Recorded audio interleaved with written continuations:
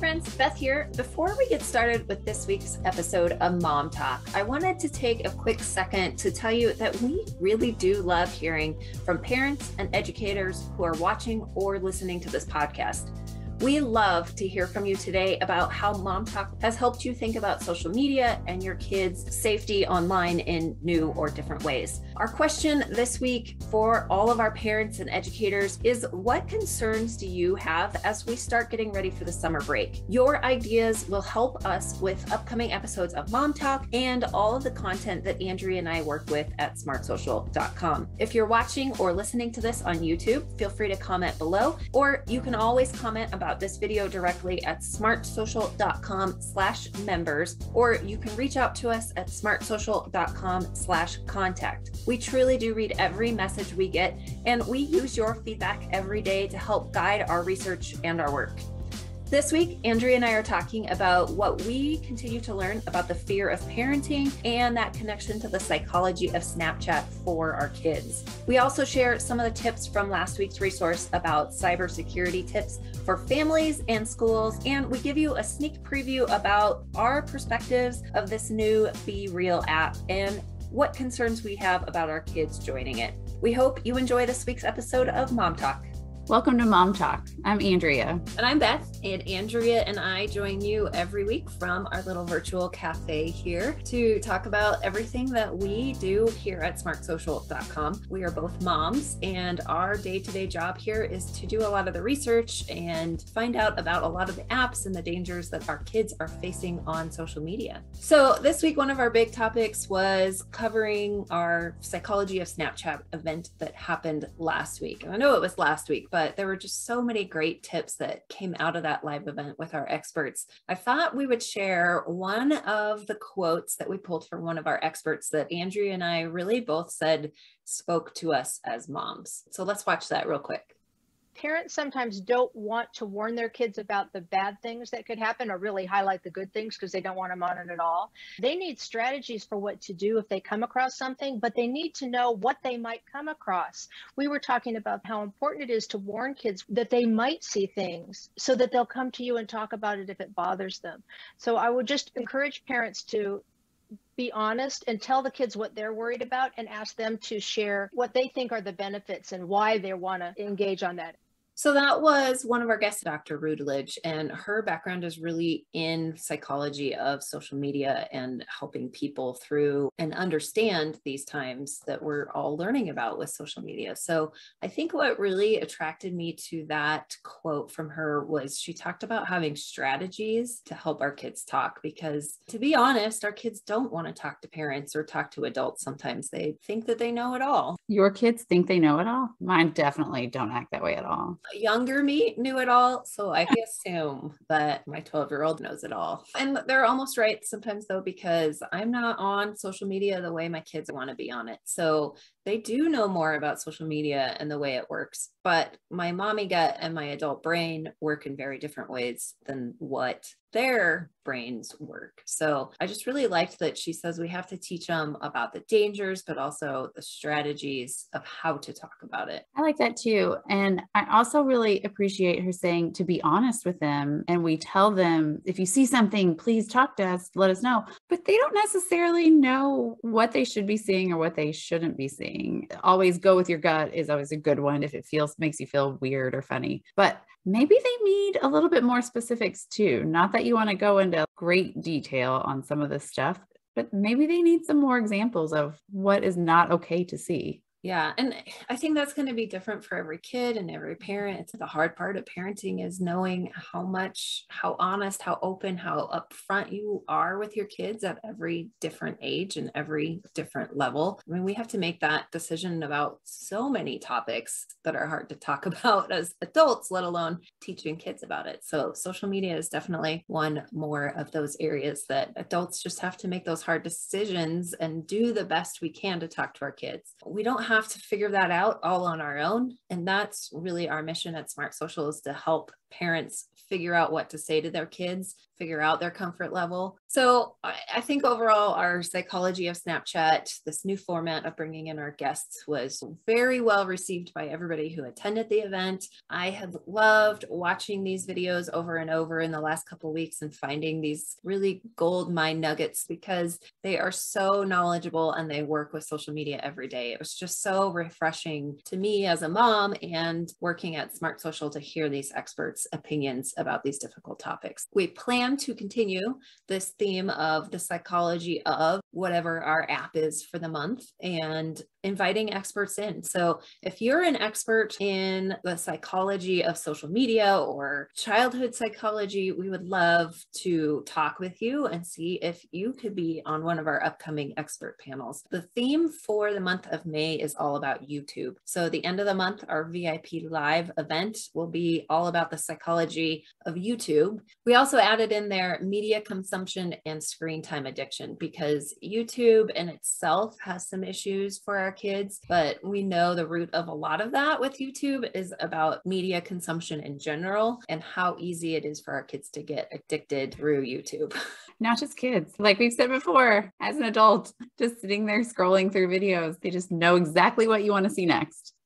Yes. And you're working on that one this month. Go ahead and increase your YouTube watch rates. Your screen time report is going to be a lot of fun this month. Yeah. I was already asking my 12-year-old to give me some YouTube tips. Seeing it from their perspective, that is absolutely what we need in our courses. Yes, for sure. All right, let's take a break and hear about the newsletter that Andrea and I put out every week and how to get tips in your email box about social media safety. You're listening to the SmartSocial.com podcast. Each week, we help parents and educators keep students safe on social media so they can someday shine online. Make sure you join our newsletter to get the most up-to-date social media alerts at smartsocial.com/newsletter. Every Tuesday and Thursday, we send out the latest social media app resources that help parents and educators to navigate this challenging landscape with their students. Now let's get to the program. So another one of the great quotes I liked from the Psychology of Snapchat happened to be from someone who said, "Don't parent from a place of fear," which is such good advice, especially as we look at this digital world, which is so different than all of us were raised in. But here it is. It's not going anywhere. It actually has a lot of good benefits, but we need to discuss with our kids the dangers that are out there. And we talk about this all the time, how it's important to have open dialogues with our children. But one of the big issues is cybersecurity. And we just updated our blog on cybersecurity, and we have 18 different experts on different ways to keep your families and for educators to keep your schools safe from cyber attacks. And one of the biggest tips that we got from pretty much everyone across the board was discuss with your children. Let them know what the dangers are, what are the consequences of being irresponsible online, what could happen, and then the steps to avoid it. So I just thought that kind of hit home. Don't parent in fear. Try to just let everyone know what those dangers are, and then everyone can be on the same page and well prepared. I think a little bit of fear is okay for all of us. I think that helps push us in trying to find out more and learn about what we need to know and what the possibilities are. I don't think it's good for anybody to live in their own hole that they don't know what's going on in the world or going on around them. So a little bit of fear is okay, but we can't let our fear drive the way that we parent. And that's something we always say at Smart Social is telling kids no only pushes them towards the things that we have fear about as adults. So instead of saying no, and that would come from a place of fear, let's say, let's think about it. Let's learn about this together and find a safe way to do it together. Cybersecurity is definitely one of those tips that if any of your kids are on the internet, on any type of device, they need to have an awareness of these types of risks that are out there, because when they walk in, they think, I'm just on my phone.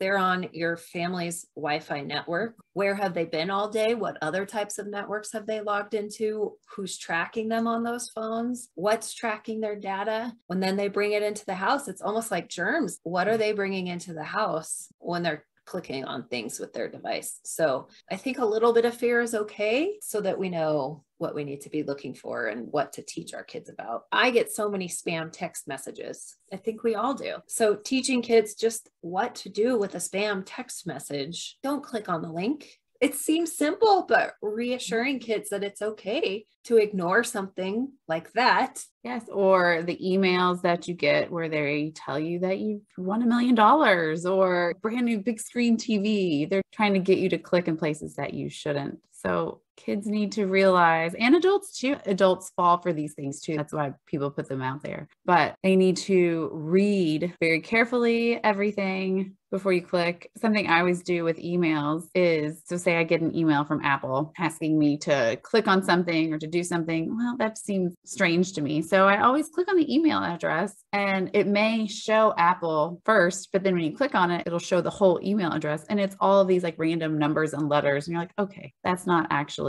from Apple. So that's an easy way to me to realize that something is not credible. Yes. I ask my husband pretty frequently, did you sign up for something, or are you looking for new insurance that I don't know about? Because we get all these emails all the time. Our spam blockers are pretty good. So when something does come through, we have that discussion with each other if there is any question of whether this is legitimate or not before we click on any link. So talking to your kids about those phishing emails and texts and phone calls, the car warranty phone calls that we all get, and that they're just spam, they're just junk. We don't need to pay attention to them. Kids need to learn that. It's not just something that they know automatically. So that as a family discussion, I think is really important, and show them examples of these text messages that you're getting or emails and point out to them how you can tell that they're fake. Yes. I think that's helpful so they can see examples. Even if you think my kid's not on social media, we're safe. If they have a cell phone, if they have an email, there's still risks out there. Even if your child is young and they're on your YouTube and the ad pops up and they want to click on whatever fun, shiny thing is there, that can also lead to downloading malware onto your device. They just need to be careful at all ages, really. Yeah. And you did a resource for us a couple months ago about pop-up ads. So that can be a really great place to start, that if your kids are just using fun apps or they're watching YouTube, how to teach them about pop-ups. I think there's just so many different layers that parents can start to teach kids at every age about being smart online. Definitely. One other one that I have a hard time with, I'm really bad about, but it's changing your passwords frequently and not using the same password across the board. I'm getting much, much better, but for a long time, I would have to say I used the same password everywhere and for a very long time. So yes. And I would get annoyed at specific companies or organizations that would make me create these crazy passwords, and I had to reset them every 45 days. And I don't even log into it every 45 days. So how am I ever going to remember? Josh very clearly taught me to use Dashlane, which is the password manager that we use at SmartSocial, to keep our passwords. And not only does it keep your password, but it can set very unique passwords that if I allow it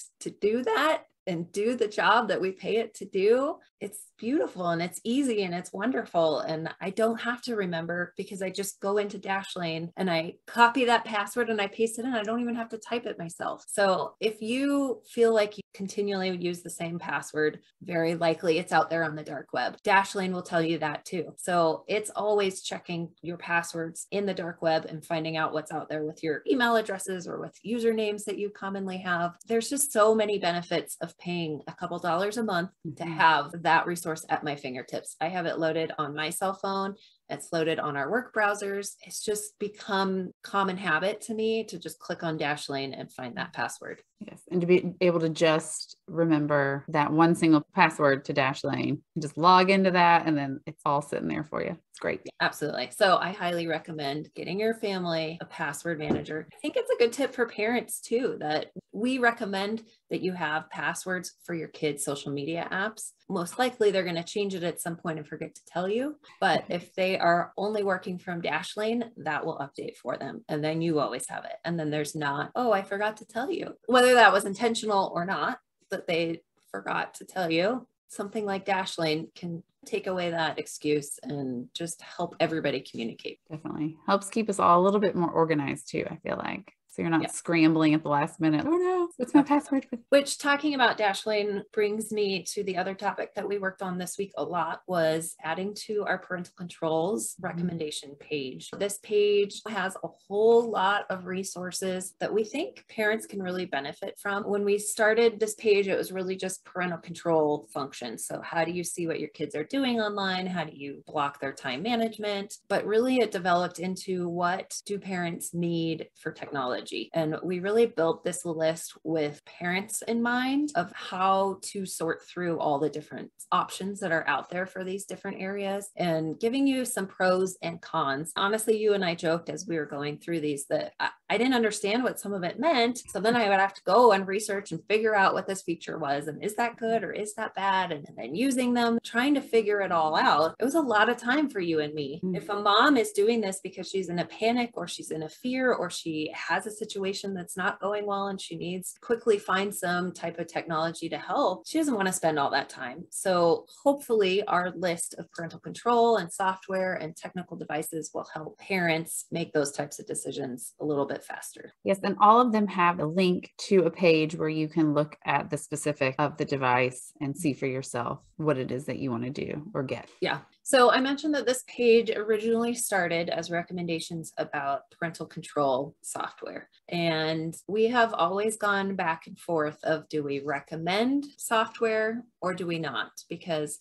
our bottom line is that we think parents need to educate yourselves first and foremost about the dangers. We need to talk to our kids and we need to monitor our kids. Any one of those three doesn't do enough alone. You have to have a combination of all three. So our fear is that parents will just load on a parental control software, assume that they're getting notifications when something's wrong, and then just let the kids have at it until they're told that something's wrong by that software. But really, we want parents to also have the conversations all the time with their own kids. So we highly recommend checking out the parental controls page. Anybody can access it from our homepage, SmartSocial.com, and then just click over parents and you'll find parental controls and visit that page. If there is a specific software or a piece of hardware about internet technology that you are looking for and you want a review, let us know. You can always go to SmartSocial.com/contact and let us know what your questions are. Really, parents and families and teachers drive the content that we produce at SmartSocial.com. So we want to hear from you. We want to see your comments,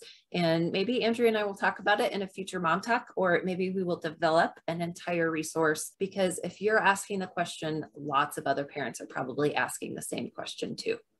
So Andrea, you and I were having some fun conversations yesterday about our app guide that's coming up next week. Let's share a little bit about what we've started to learn. So the newest app guide that we're working on is called BeReal. And it's a fairly new social app for users to be able to show a glimpse of their real life. So you can only post a photo once a day, and it's a random time. So the app will actually notify you when they want you to post a photo, and you get 2 minutes to take one photo. Took me a little bit to figure out. I'm embarrassed to say the first few looked pretty bad, because it's taking a photo, but also a selfie at the same time. So whatever you're like pointing your phone at, you have to remember that your face is also in that one. And that's what in both photos get posted. To me, it's an overall a little boring. I found it wasn't super exciting. However, I did find it fun because it's very big in Europe. It's a French app. It's very big in Europe. And so there's a lot of European users. And so as you're scrolling through the public feed, and it shows locations for people who are posting publicly, it will show like Paris, France, or London. And as someone who used to live overseas, I just find it really fun to see all these different locations, and you can get a glimpse of Paris in the background, or it's people's real life. So they're not posed vacation photos, but watching someone walk down a Parisian street is still pretty cool. Yeah. And a big part of this one is that there's no filters.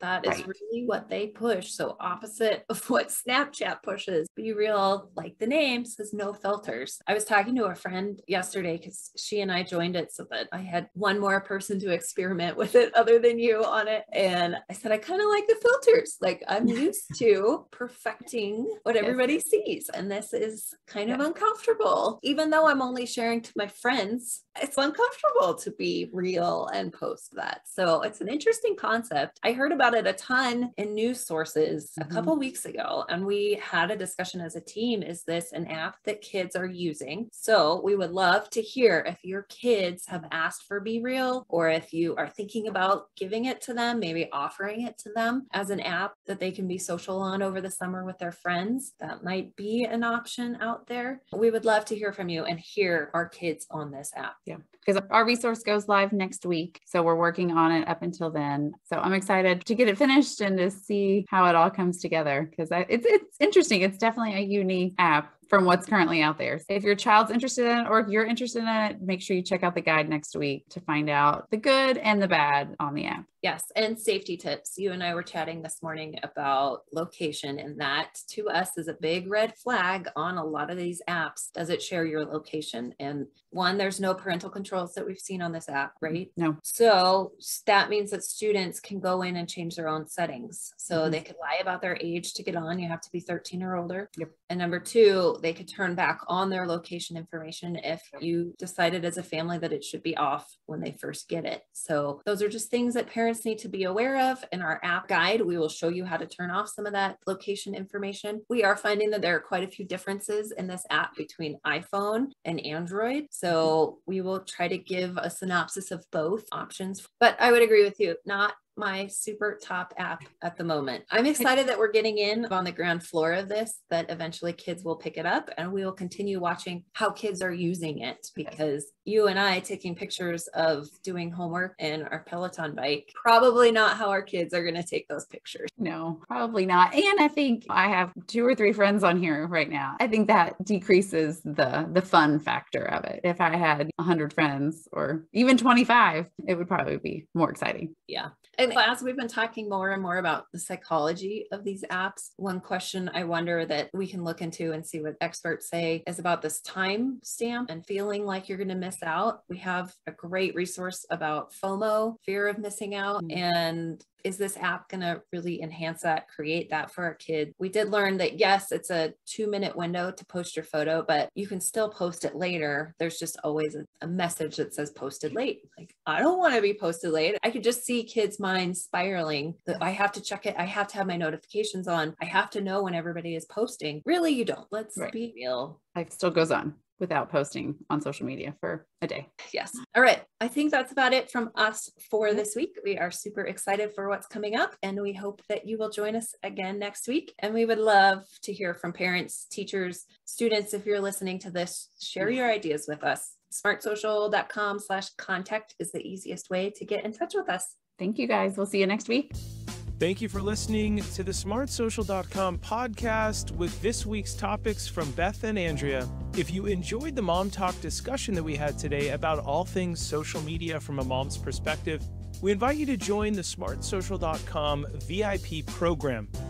As a very informed parent VIP member, you will learn about the dangers and benefits of social media for your kids and get tips every week to keep your family safe online, and most importantly, to teach your students how to shine online.